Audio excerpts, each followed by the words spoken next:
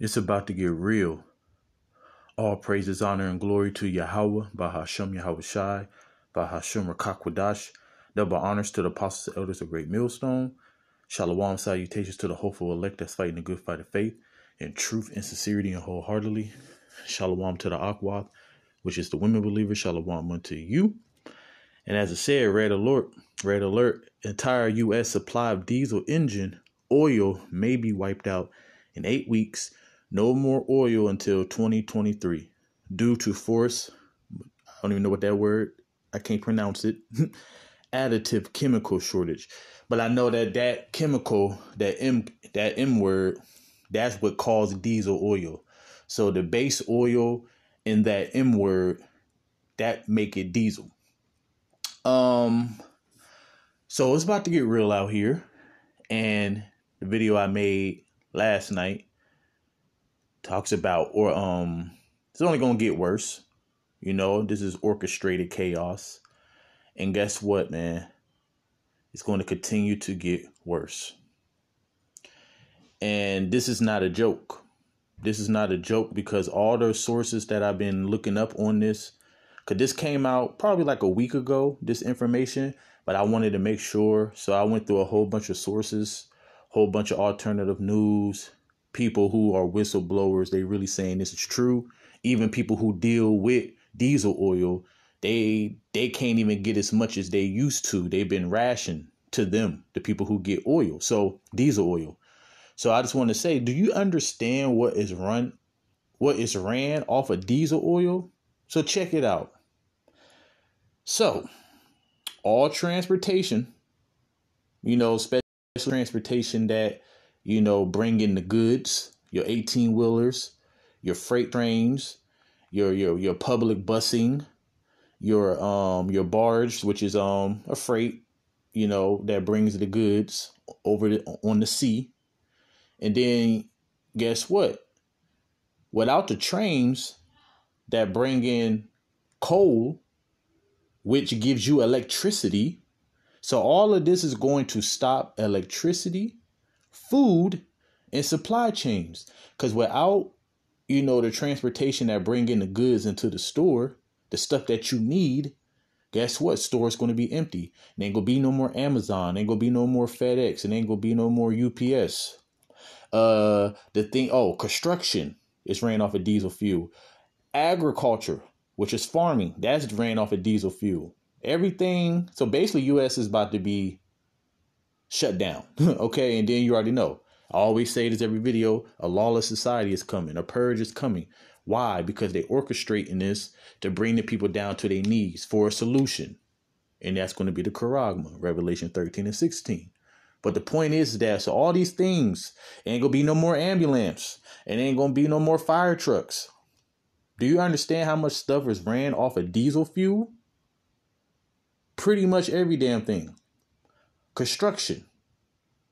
So, but going back to, the diesel freight trains, which, like I said, the coal, that deals with electricity. So, yeah, man, blackouts. Remember, they've been talking about blackouts all summer, But I'm just going to read a paragraph of this. So it said, as if we all needed something else. See, all praises to Yahweh Bashem Yahweh Shai. I'm happy.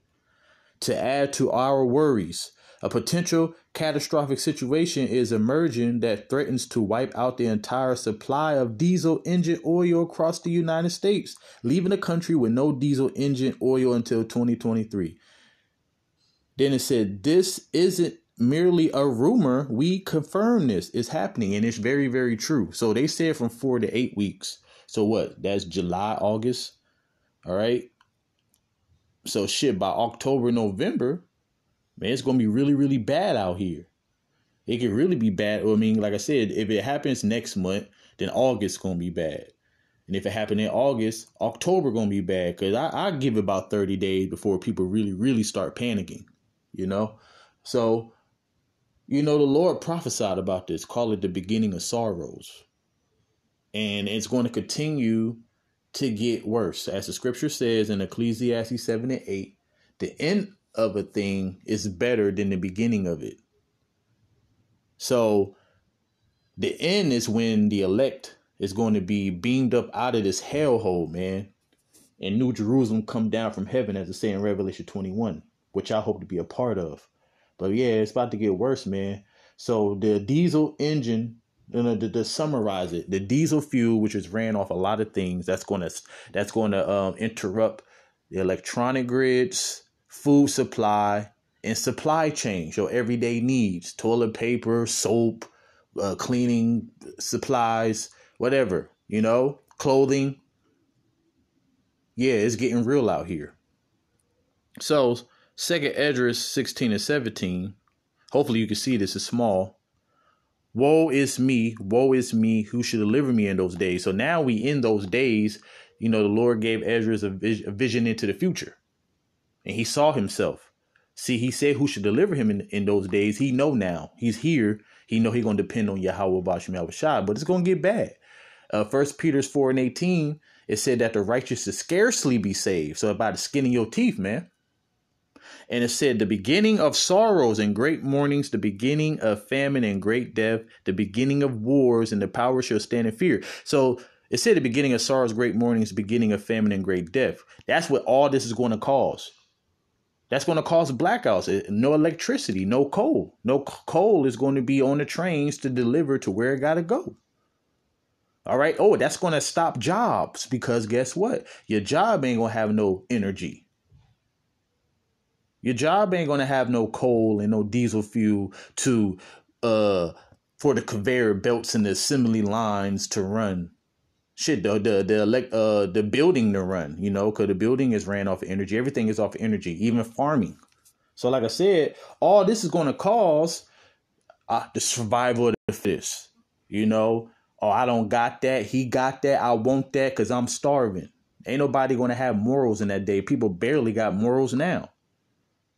So it says, in the power stand in fear, the beginning of evils. What shall I do when these evils shall come? Ezra, know now.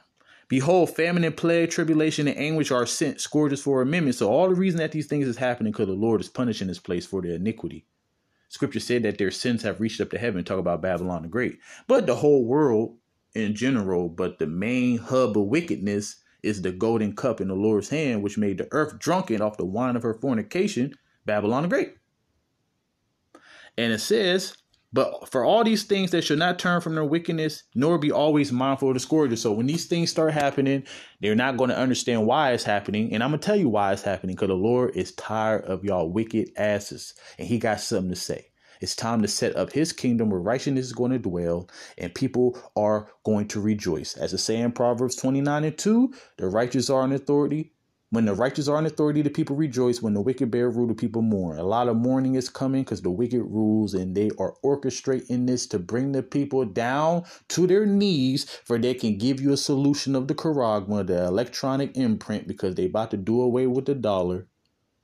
All right. So before they do all that, they got to cause order out of chaos. All right. They cause the problem, get a reaction, and already have the solution on deck. Everything leads to the C to the H to the I to the P. This is real serious. And it's a beautiful time to rejoice if you are in the truth. All right. So, yeah, man, it's about to get real out here in the next months. So hopefully this video is edifying, and shalom, stay prayed up.